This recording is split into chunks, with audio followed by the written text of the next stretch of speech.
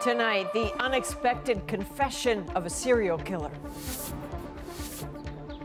Disturbing details from the man who killed 4 Indigenous women, what he said during a police interrogation and what it means for his trial. What CBC News has learned about Drake's security a day after a shooting outside his Toronto mansion. Everyone knows where he sleeps, where he eats, and that has really freaked him out. And London drugs on surviving the cyber attack that closed its stores. It's because of those amazing employees. I'm sorry if I get a little emotional. They've just been amazing. An exclusive interview in The Breakdown. From CBC News, this is The National with Chief Correspondent Adrian Arsenault. Thank you for joining us. The interrogation and confession of a Winnipeg serial killer are now public, providing new insight into his horrifying actions. We now know, while being questioned in the death of one woman, Jeremy Skibicki unexpectedly confessed to killing 4 Indigenous women, one who is still unidentified. Skibicki's lawyers aren't denying the killings, instead arguing he is not criminally responsible. Again, the details from court today are disturbing, and you're about to hear some of them. But as Cam McIntosh shows us, those details are critical to the case. Family and friends of 4 murdered Indigenous women bracing themselves for difficult details. The first day of trial. Jeremy Skibicki is charged with 4 counts of first-degree murder in the killings of Rebecca Contois, Mercedes Myron, Morgan Harris, and an unidentified woman given the name Mashkode Bishike Ikwe Iban, or Buffalo Woman, who police say wore this jacket. Skibicki's lawyers say he admits to killing the women, but are arguing he's not criminally responsible due to a mental disorder. Just wait for the trial to unfold, and then you'll get all the information there. In court, the Crown laid out the disturbing details of its case, alleging Skibicki targeted Indigenous women outside Winnipeg homeless shelters, taking them to his apartment, sexually assaulting, killing them, continuing to perform sexual acts on their bodies, then throwing their remains in the garbage. This case is about a man's hate-filled and cruel acts perpetrated against 4 vulnerable Indigenous women, said Crown Renee Lajamodier. Court first heard a 911 call from a man who found Contois' partial remains in a garbage bin outside Skibicki's apartment. Unknown. I don't know how this woman, well, she obviously was murdered. It doesn't appear, right? So, you know.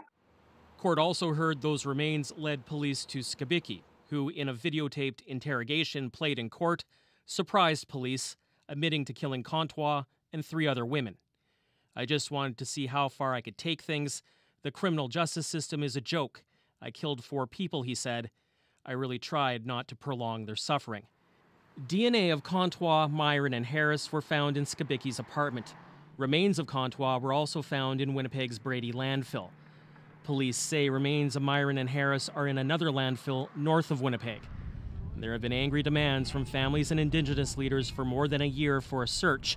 The federal and provincial governments say they'll fund one after the trial. In the interrogation video, Skibicki told police he brought other women home, but didn't kill them if they logged onto Facebook. He also says he let one woman go after noticing she was wearing a rosary. So, Cam, you mentioned that families were in court. It was clearly a really tough day for them. Well, Adrian, many of them were visibly disturbed, distraught. Some of them didn't stay in the room for the most graphic details. Keep in mind, it's taken a lot for a lot of these people to get this far, just knowing what happened to their loved ones' remains. Now to have it all spelled out in court with the accused in the room, that's something different. And Adrian, this trial is expected to go another 4 weeks. Wow. All right. Cam McIntosh reporting in Winnipeg. Thank you. U.S. President Joe Biden is sending a public warning to Israel using some of his strongest language yet. Invade Rafah, and there will be consequences. If they go into Rafah, they haven't gone into Rafah yet. If they go into Rafah, I'm not supplying the weapons that have been used historically to deal with Rafah. It's just wrong. Biden made those comments tonight during an interview with CNN. It comes after similar messages from top U.S. officials, a new level of pressure on Israel to avoid a full-scale invasion of Rafah. But Israel is carrying out what it calls a pinpoint operation in Rafah. Chris Brown is in Jerusalem again for us tonight. In the face of near-unanimous global opposition to a ground offensive into Rafah, Israel's military pursued its attacks. Its officials say this is a calibrated, limited incursion aimed at exerting pressure on Hamas. But on the ground, these scenes, shot by a freelance videographer working for CBC News, suggest civilians are among the dead. In the whole area, there are only civilians. There are no militants, said Reda al-Najili, who witnessed the attack. For the first time, a senior U.S. official acknowledged publicly that the U.S. has withheld a shipment of ammunition to Israel to send a message not to go any further. Israel shouldn't launch a major attack into Rafah without accounting for and protecting the civilians that are in that battle space. Privately, Israeli officials are said to be furious over the U.S. move, but publicly, they've tried to downplay the significance of it. All of this comes against the backdrop of ongoing negotiations with Hamas. Monday, the militant group said it accepted a ceasefire proposal, but Israel said Hamas changed the terms of the agreement.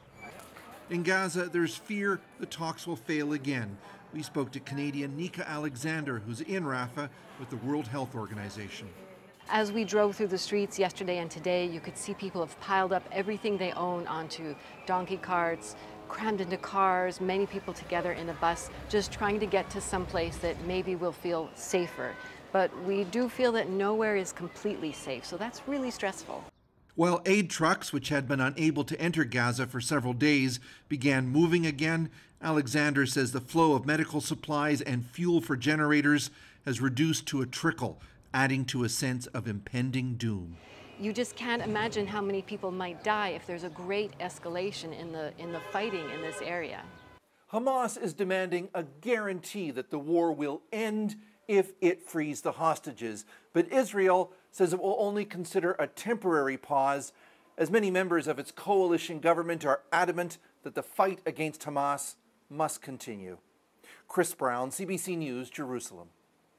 A pro-Palestinian protest encampment at George Washington University in Washington, D.C. is one of the latest to be cleared by police.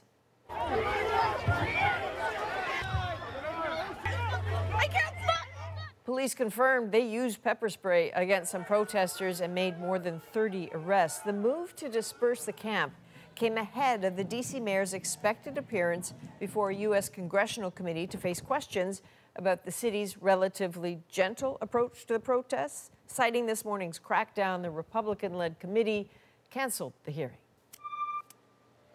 A Boeing aircraft is at the center of another frightening incident. This 767 cargo plane was forced to land right there in Istanbul without its front landing gear deployed. Pilots informed air traffic control about the gear's failure just before the plane skidded onto the runway. No injuries were reported. So far, no comment on this from Boeing. CBC News has learned new details about the security at Drake's home in Toronto. This after a guard was shot outside the rap star's mansion on Tuesday. Thomas Daigle now with what we know about the firm in charge of protecting the property. Leather glove, no sequin. In a music video 4 years ago, I could dance like Michael Jackson. Drake showed off the lavish interior of his Toronto mansion. He never hid the address, even putting that nickname, the Embassy, on full display outside. But at a public council meeting in 2019, an architecture firm hired by the rap star revealed Drake's security nightmare. Everyone knows where he sleeps, where he eats, and that has really freaked him out, us out, and we need heavy security outside. At that meeting, the city granted Drake permission to build extra tall fencing around his property. And this week it was just outside that police say a suspect drove up and shot a security guard. He was standing outside of the gates in front of the residence when the shooting occurred. CBC News has learned more about the security firm operating here outside the house. Have a look at that vehicle. Jungle Lion Security presents itself as Canada's #1 provider of security services. But no one answered our repeated calls, and the firm doesn't appear to have a website. We obtained Ontario Transportation Ministry records showing the license plate on the company's vehicle is registered to Aubrey D. Graham, better known as Drake. And the only person listed in the security firm's public profile is the man seen next to Drake in this video, his reported head of security, known to fans as Chubbs. People that are in the rapper world, they are the most highest threat level of any people in the entertainment industry. The Canadian star's feud with fellow rapper Kendrick Lamar has only raised the stakes, with the pair trading escalating insults and threats. Psst, I see dead people. In a flood of new songs devoured by fans. Police are aware of the beef, but say they don't know the attacker's motive yet. Thomas Daigle, CBC News, Toronto. Police across Ontario have charged 64 people after an intensive province-wide child sexual abuse investigation. All of the accused were arrested within the span of just 10 days. Idil Musa now on how police caught their suspects and the growing threat that's emerging.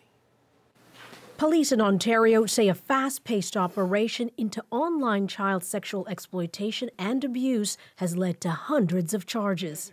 Project Aquatic was an opportunity for officers from 27 police services to come together and to identify and stop the abuse of 34 child victims. Spanning 10 days in February, Project Aquatic resulted in the arrest of 64 people who are facing 348 charges. Police also seized 607 electronic devices. But deciphering all that data wasn't easy, they say. Technology is evolving at a rate that legislation is unable to keep up with, and not to mention the amount of time required to go through terabytes of information. Complicating things even further is the use of artificial intelligence to create or manipulate existing child sexual abuse materials. AI-generated images have tipped the scale on an already epidemic-sized issue. Police say most of these arrests resulted from complaints relayed to them from social media companies. Still, Arneson says those companies need to do more to keep children and youth safe on their platforms, and so do parents. They can't bury their heads in the sand until such time as these platforms are safer for children to be on. You need to be vigilant, and you have to have the hard conversations. This sexual exploitation expert agrees. It can be something as easy as discussing what is the internet, who's on there, what kind of people are on there. Sharifi says it's critical for children and youth to understand how exploitation online happens so they can keep themselves safe from potential predators. Idil Musa, CBC News, Toronto. There are new promises tonight to tackle a problem we've been reporting on for months now, e-transfers that are used to send abusive messages. Katie Nicholson now with the growing calls for action and the new response. Dear TD, Scotiabank. Rhiannon Wong reads from the open letter sent to the CEOs of Canada's major banks, demanding they crack down on abusive e-transfers. Angie Sweeney's murder underscores the urgent... Like the ones Angie Sweeney's ex sent her hours before he killed her in October. Wong's organization is frustrated banks don't appear to be taking action. Silence is very telling. It's either the banks have decided that if they are quiet about the issue, that the issue will just go away, or they've decided that is perfectly acceptable. The letter wants Canadian banks to adopt the free AI software developed by an Australian bank that blocks abusive language, or swipe up from the app home screen to pull up the transaction feed. This program, introduced last year by a UK bank, which allows clients to block messages from abusers. Tap on the payment you've received with an unwanted reference. One common form we hear often is that abusive partners open up credit cards in the victim's name, even without their knowledge, and accumulate debt. The Canadian Centre for Women's Empowerment co-authored the letter. It just released a report outlining a dozen recommendations to banks to better protect survivors. Their products, their financial products and services are not only in a few cases, but systematically being exploited by abusive partners to control and abuse victims. In response to the letter, the Canadian Bankers Association says its members are now reviewing technology that could be used to combat this type of financial abuse, and Interact says it's assembled a team to develop a reporting mechanism for messages that could be abusive. Katie Nicholson, CBC News, Toronto. At least 100 people are now confirmed dead in Brazil, where heavy rain has led to some devastating floods. Rescue crews are navigating the roads of Porto Alegre by boat, searching for stranded residents and animals. Well over 200,000 people have been displaced, some now living on overpasses and at the city's airport. Planes were nearly underwater, along with dozens of vehicles that are completely submerged. This as 4 more days of heavy rain are in the forecast beginning on Friday. And that's terrifying. A Michigan homeowner caught this sight on its doorbell camera as a fierce tornado swept in. Severe storms hit the state last night, prompting a state of emergency in several counties. Many buildings were destroyed, but no fatalities have been reported. Several unions representing tens of thousands of federal workers are promising a fight after the government said it was mandating civil servants return to the office 3 days a week. Kate McKenna now with the blowback. The head of one of Canada's largest public sector unions coming out with fighting words. The Liberal government's move to force federal workers back into ill-equipped and poorly maintained offices 3 days a week is purely political. Public sector unions have legal challenges against the government and say more are coming, encouraging members to file individual grievances to force the government to withdraw their mandate. This over a plan to force public servants back to the office for 3 days a week, starting in September. Unions say they were blindsided. We fought and won a commitment from this government that would protect public service workers from arbitrary government-wide decisions on telework just like this one. Last year, public servants were ordered to come back 2 days a week after being sent home during the pandemic. The Treasury Board says hybrid work isn't a bargaining chip and wasn't part of signed agreements. The most important thing is to continue to deliver services for Canadians and to protect taxpayer dollars. The government could have handled this better, says this expert. If I was the union, quite honestly, the government has done it wrong by fiat saying this is it, 3 days, with no real logic behind that. On the streets, opinion is split. It's hard to say. I don't think that people are any less productive working from home. I don't really think our tax dollars should be paying for office space that's unnecessary. People have to remember that you used to work full time, right? 5 days a week, or some people 7. So I think a compromise for 3 days shouldn't be a big issue. I do think it's important to have time in the office. There's a lot to be said for the interaction with people. But the unions say they're not backing down, promising a summer of discontent unless the government relents. Kate McKenna, CBC News, Ottawa.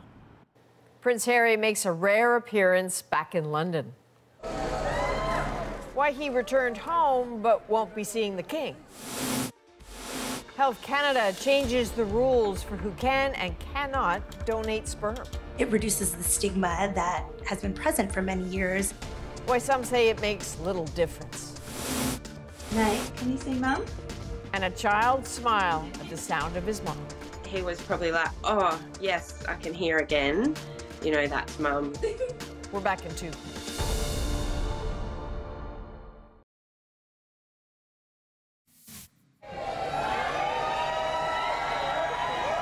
Well, that's a pretty warm welcome from Prince Harry outside St. Paul's Cathedral in London. He's back in the UK to mark the 10th anniversary of the Invictus Games, but he will not be seeing his father, King Charles, during this trip. A spokesman for the Duke of Sussex said it was due to the monarch's, quote, full program. Yeah, I guess it does say something, but I guess we don't know what that means. When you're recovering from a disease, you want your family close, but still, yeah, a lot has happened. And not too far away at Buckingham Palace, Charles, who is still undergoing cancer treatment, welcomed guests for an annual garden party. The palace offered no comment on Harry's visit. Well, here in this country, new rules mean more men who have sex with men can now donate to sperm banks. The change comes after decades of restrictions. But as Shoshana Reid tells us, some say it does not go far enough. At this fertility clinic lies hope for people wanting to start a family. Most of the sperm here comes from the U.S., but that could change after Health Canada revised its policy. It increases the pool of potential sperm donors in Canada for our patients. For decades, there was a total ban on gay and bisexual men from donating to sperm banks. In 2020, restrictions eased, barring men who had sex with men within the past 3 months. Now, egg and sperm donors will have to meet gender-neutral screening criteria, like this one. A person who has had anal sex with a new sexual partner in the preceding 3 months would not qualify. The change follows an end to the ban on blood donations from men who have sex with men. It reduces the stigma that has been present for many years against gay and bisexual men being able to participate in this process. The stigma is like... But some argue the new screening criteria still excludes. It opened up to a few more people, but the discrimination is still there. I donated for... Aziz M., whose full name is protected under a court order, filed a case in 2023 against the federal government over its donor policy. He says the changes are a step in the right direction, but doesn't go far enough. The questions will continue to exclude gay and bisexual men who engage in anal sex. Health Canada says its revision is based on scientific evidence, including the association between HIV and certain high-risk behaviors. Receptive anal intercourse particularly has been identified as a risk factor for transmission of many sexually transmitted infections.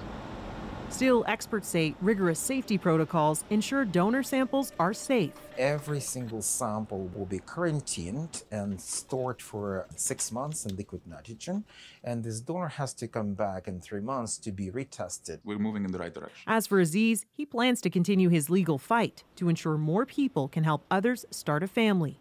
Tashana Reid, CBC News, Toronto. After more than a week of disruptions, the president of London Drugs says the company is still investigating the cyber attack. Can you guarantee to us that this isn't going to happen again? We have done everything humanly possible. Ian's exclusive television interview on what happened and how it's affecting the company. Sorry if I get a little emotional. They've just been amazing. But first, heavy sanctions have done little to stop Russia's attack on Ukraine. We stand prepared to go further as with sanctions. So how is Vladimir Putin fueling the war? Well, Peter Armstrong and Briar Stewart will join me to make sense of it next.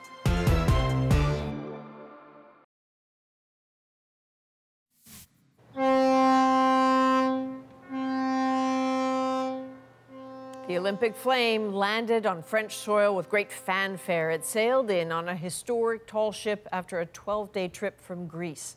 2 French Olympians brought the torch onto land, passing it to Marseille-born rapper Jewel to light the cauldron.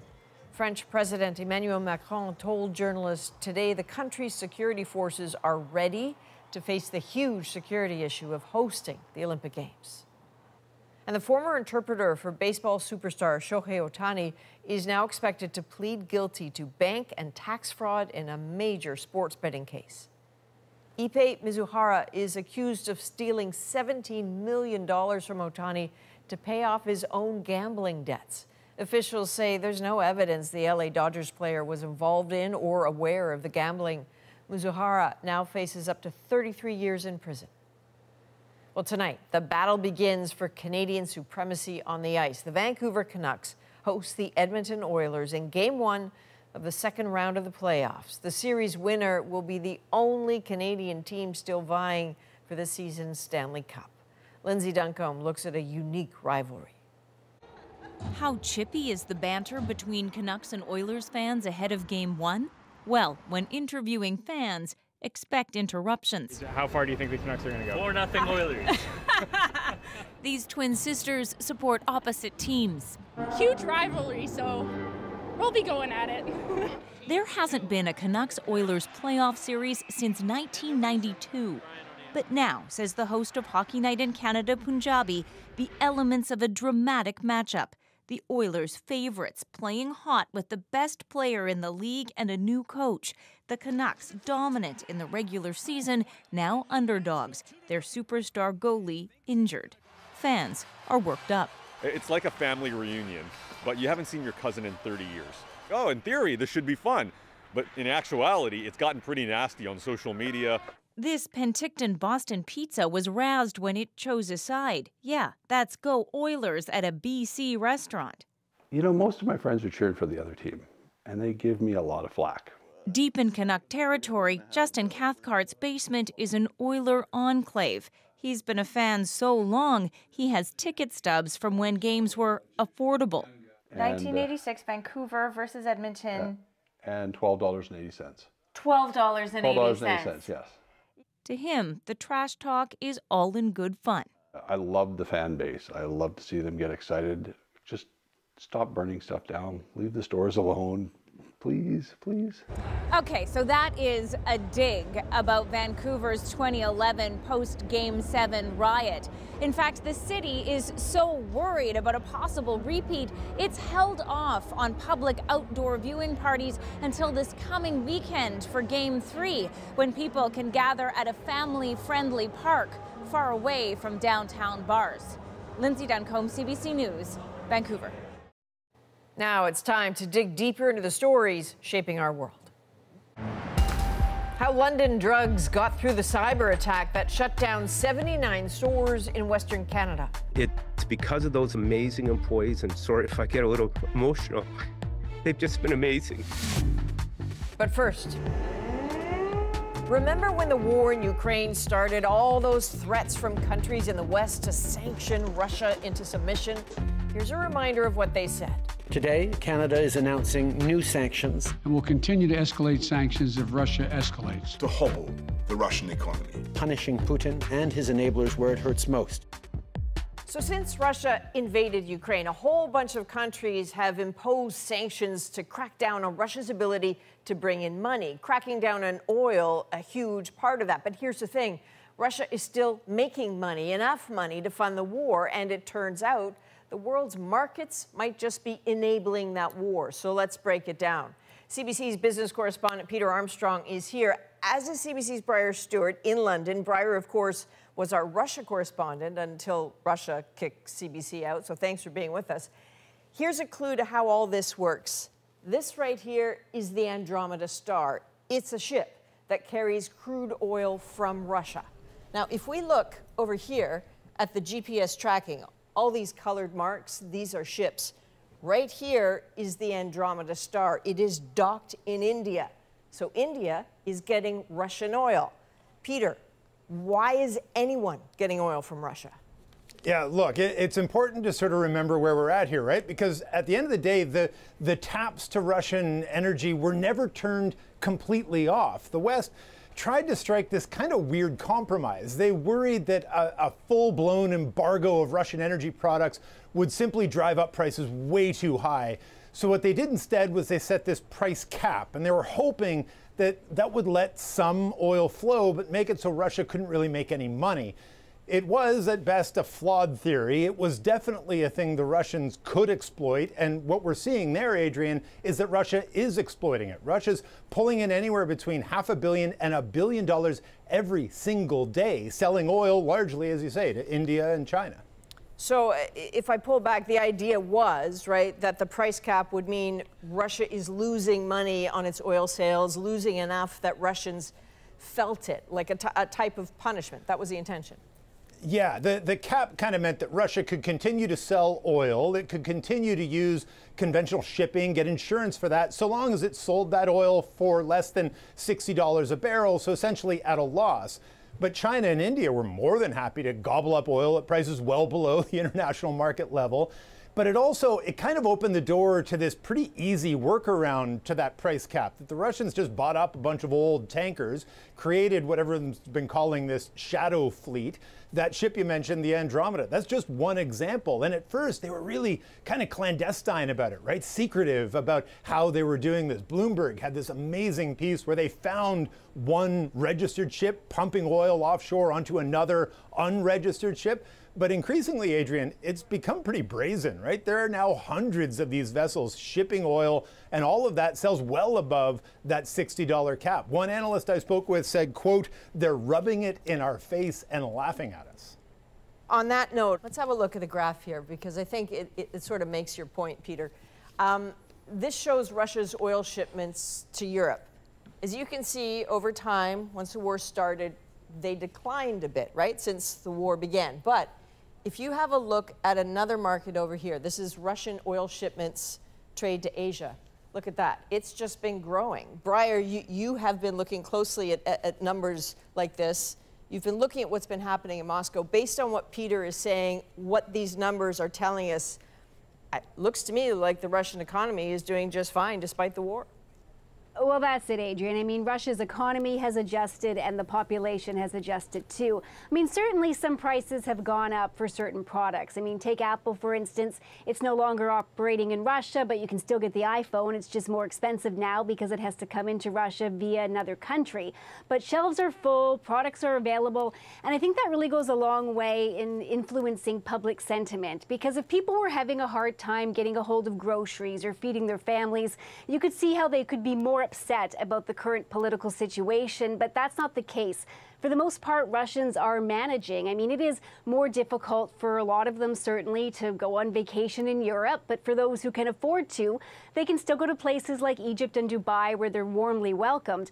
And the other thing that's interesting to point out is that wages in Russia are actually going up, and that's because there's a labor shortage. I mean, Russian factories are working 24/7, churning out military equipment.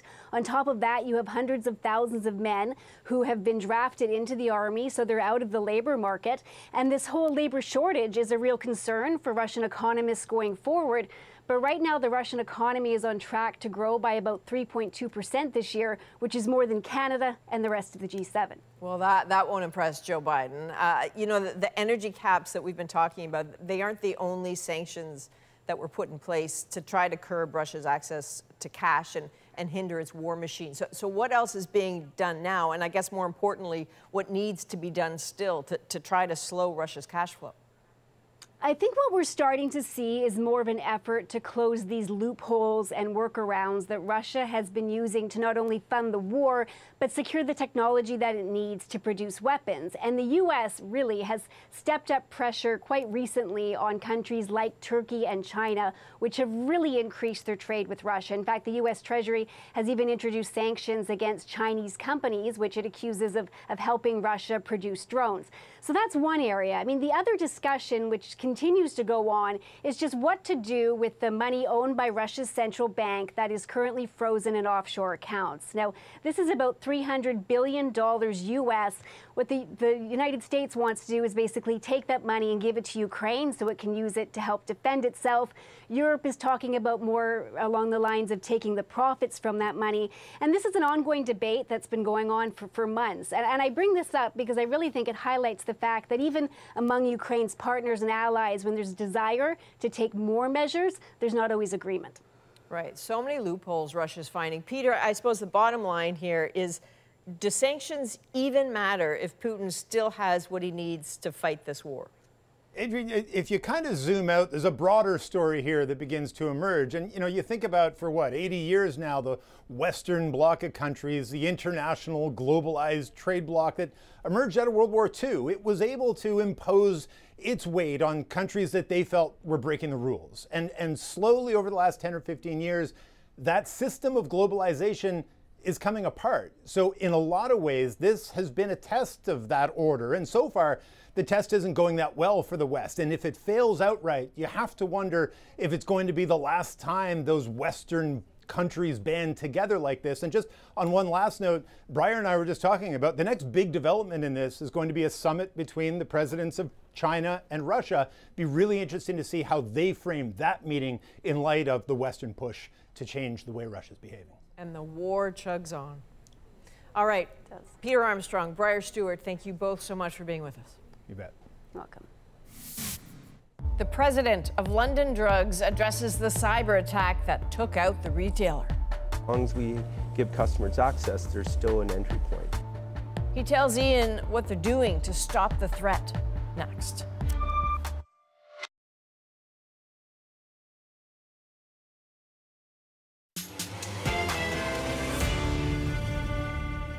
Hackers did more than knock out London Drugs' website. The attack shut down all 79 stores. They told me that they were closed. That sent shockwaves from Manitoba to BC, where so many rely on the chain for the medications they need. I just can't imagine that it was happening. With stores now reopened, Ian spoke this morning with London Drugs' president and chief operating officer in a TV exclusive. Here's our conversation. Clint Mullman, thank you very much for joining us. Thank you, Ian. This was a long closure. I don't have to tell you, a week or longer, depending on the store. And I know your store did say this was a cybersecurity attack, but not many more details. Why did you have to shut down for so long? Well, the safety and security for all our customers, our employees is paramount. We practice and have a lot of routines that go back decades of how we prepare to defend ourselves against cybersecurity attacks, and as part of our response plan is that when we see a active cybersecurity incident undergo, it's to shut down the systems company-wide immediately to make sure that we isolate so we can mitigate the attack and start to immediately remediate what has gone on. And so it's obviously an extremely big decision, but that's the level of care that we take for our customers and employees' data to do everything humanly possible to make sure it's protected. A lot of us really don't understand what cybersecurity attack means. What can you tell us about what happened and who might be behind it? Yeah, the investigation's ongoing, Ian, so I can't get into the details, and we'll never be releasing a lot of the details. Obviously, when the attack happened, part of our response plan is to bring in across North America the very leading experts in cybersecurity attacks. And one of the things that they are able to share with us is that these attacks have very consistent patterns. They know that these very sophisticated international entities have certain methods and behaviors. And one of those methods is they monitor media, and they look at media, social media, customer speculation as forms of intelligence to further determine if they can attack us through different ways and through different leverage points. And that is why, unfortunately, despite London Drugs' historical effort of being very open and honest, and we've done as best we can, that's why there's certain things we just can't and won't say to give these very sophisticated cyber entities any leverage points as possible. What about the goal of this? Because presumably the bad actors know what their goal is, so we won't be tipping them off. A lot of speculation online that it was ransomware. Was it that? Were they trying to get customer information? What was their goal? Ian, the investigation's ongoing, and we really don't know why London Drugs. What we can tell you is that, as is well known, companies around the world are attacked every day. London Drugs, for example, customers may find interesting that every day, for as long as I can remember, we get thousands of attempts of attack every day that we defend off. And that's just the nature of cyber activities out there today.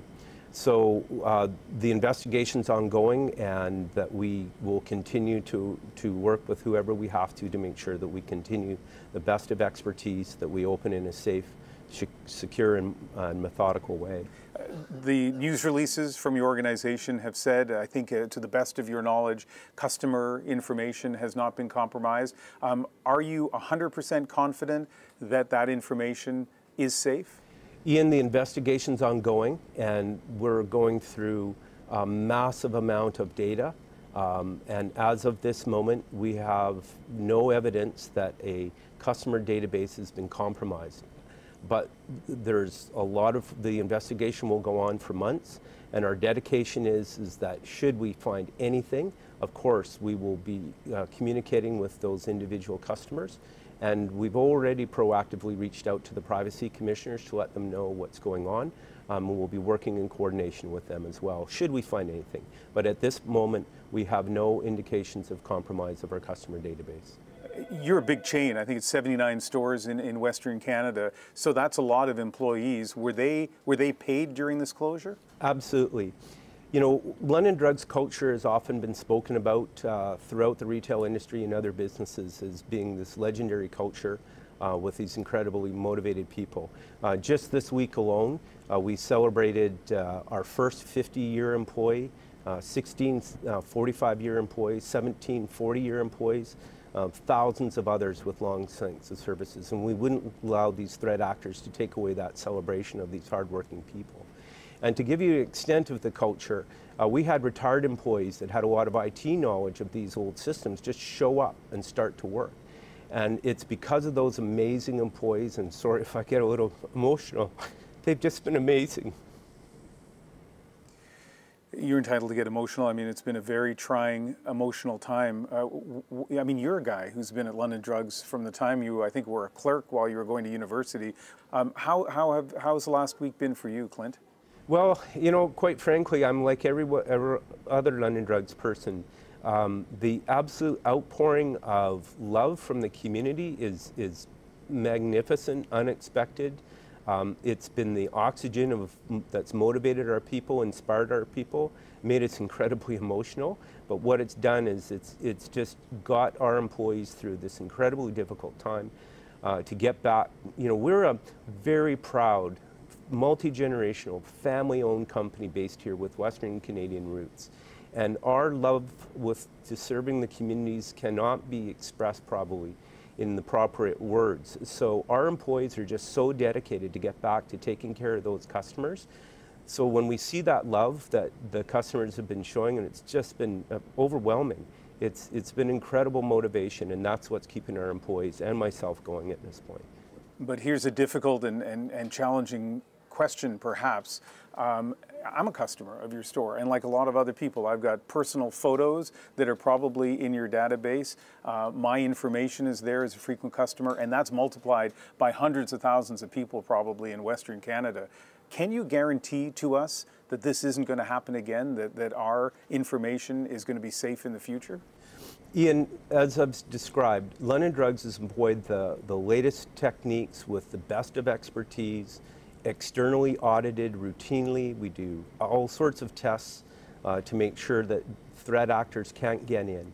And as we've seen in even the most sophisticated organizations like governments that have unlimited resources, massive corporations like some of the social media giants that have unlimited resources, even the bad actors have been able to penetrate those.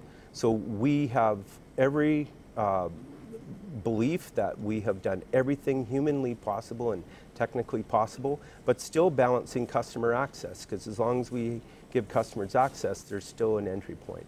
So, you know, I can never guarantee 100%, because no organization can ever reasonably guarantee 100% with the level of sophistication and resources that these international threat actors are deploying. But I'll guarantee you we'll do everything humanly possible, technically possible, to continue to make sure that we're as safe and secure as possible. Clint Malman, I know, difficult time, as I said, for you, certainly for your company, and I really appreciate you giving us this time today. Thank you very much, Ian, and thank you to our customers, and especially to our employees. They've just been amazing during this time. Now, a few hours after that interview, Clint Malman did more than thank his customers. He said sorry. He issued a letter that expressed sincere apologies for the inconvenience and any concerns that may have arisen from the cybersecurity incident. Well, next, a boy's reaction to hearing the sounds of his mother's voice. You can see he's got this cheeky little smile, and his reaction, I would just burst into tears. A big milestone in our moment.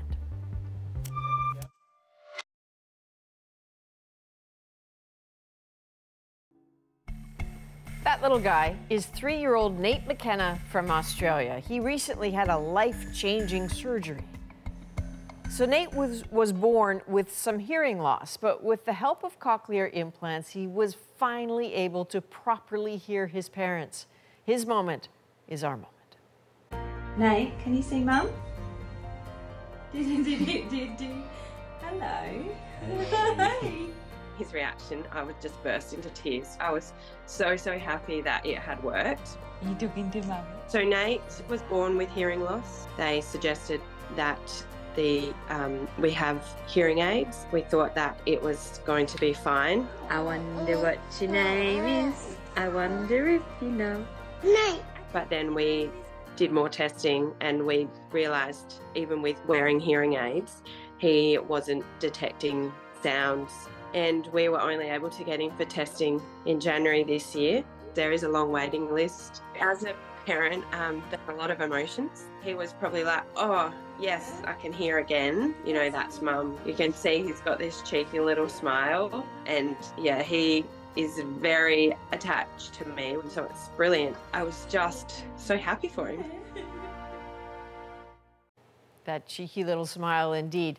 I'm going to guess it's not the first time you've seen an image of a little one hearing their parents' voice for the first time, or maybe hearing it again. What unites all of those moments is that hint of recognition, that instant of recognition. It is beautiful. That's why I wanted to share it with you tonight. From all of us at The National, thank you for being with us. You can watch anywhere, anytime on the free CBC News app and subscribe to The National's YouTube channel. I'm Adrienne Arsenault. Take care.